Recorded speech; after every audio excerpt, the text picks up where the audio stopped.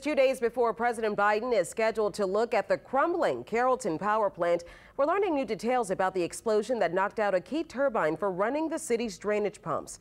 Our David Hammer from our Down the Drain team has the exclusive. Anyone who's had to light a gas stove knows how dangerous it can be.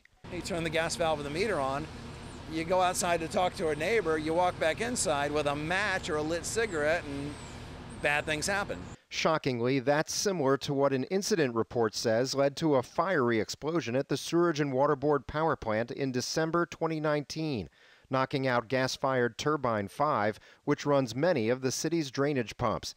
Engineer H.J. Bosworth read the report. These are all open. The first one is closed. He turns the first one on. There's a rush of gas. Well, the rest is history. In August 2020, the Sewerage Water Board wrote its own report to the City Council saying the explosion was due to, quote, mechanical failure, and the Sewerage Water Board was not at fault. But the incident report by consultants ABS Group says the opposite is most likely true. It's likely that the operator made an error. Very likely. But he's a human. I mean, we all are. It turns out there was no checklist for operators to follow to turn on Turbine 5 until after the explosion happened.